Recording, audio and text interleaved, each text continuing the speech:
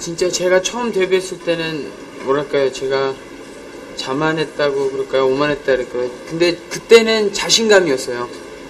정말 제가 누구고 또 제가 뭘 할 수 있고, 정말 TV 보면은 저는 나가면 더 잘할 수 있는데, 이런 막연한 자신감 때문에 제가 이렇게 데뷔를 하게 됐었는데요. 데뷔를 하면서 느낀 거는 그렇게 쉬운 것만 아니구나, 그리고 좀 많이 힘들구나. 그래서 저는 데뷔를 하면서 뭔가를 많이 배운 것 같고요. 제가 데뷔했을 땐 진짜 단순하게 제가 누군지 밝히고 싶어서 막 열정 하나만 갖고 그렇게 데뷔를 했던 것 같아요. 진짜 자기 일에 열중히 하면서 이렇게 땀을 흘리는 모습이 아마 그냥 멋있게 그렇게 비춰졌던 것 같아요. 네, 아빠가 돼 있지 않을까, 그럴 것 같아요.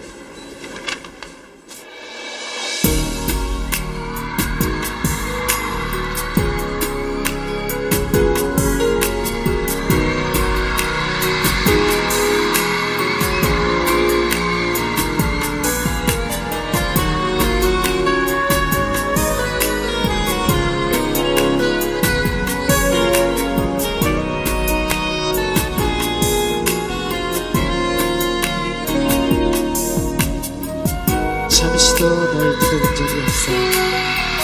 다만 내 집착이 널 외면하게 했을 때, 하지만 나는 널 기억해주겠니?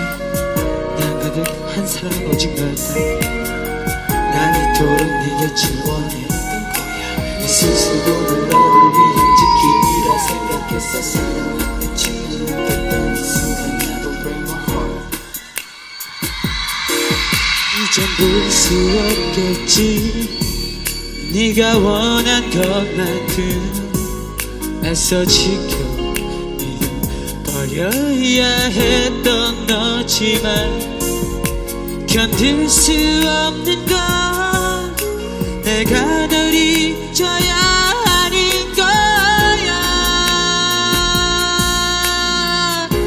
수많은 아침을 느껴야만 하는 이 어두운 슬픔속에 네 곁을 지킬 수가 없는 나의 용서해 주겠니? 또 고마웠던 너를 영원히 간직할게.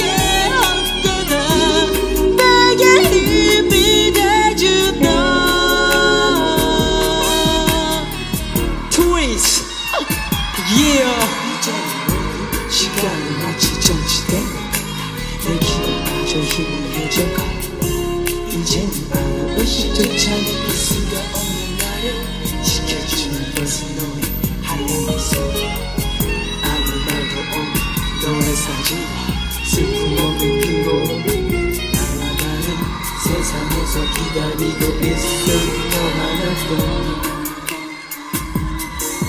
제발 날 좀 깨워줘. 너를 느낄 수 있게. 모든 시간이 차라리 꿈이길 바래. 널 잊은 게 아냐. 나 힘이 들 때 널 지켜줄 테니. 수많은 아침을 슬픔속에 네 곁을 지킬 수가 없는 나의 용서해 주겠니? 또 고마웠던 너를 영원히 간직할게. 언제나 내게 힘이 돼준 너.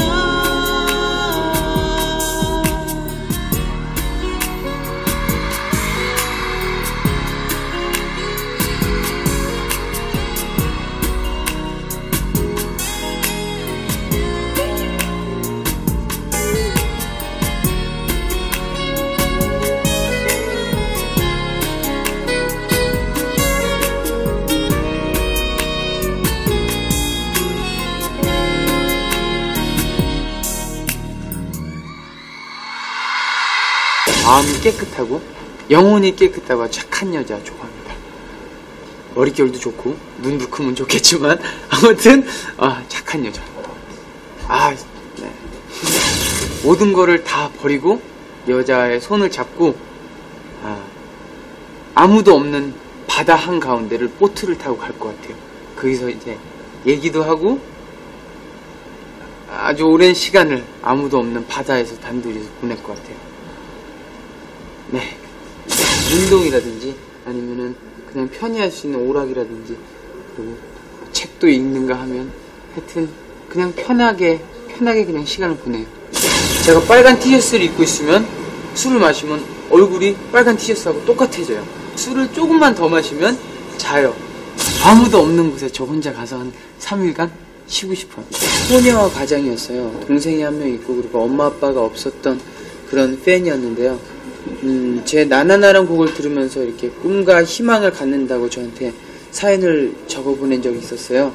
그래서 그 친구가 가장 기억에 남고 또 가장 많이 생각나는 팬 중에 한 명입니다.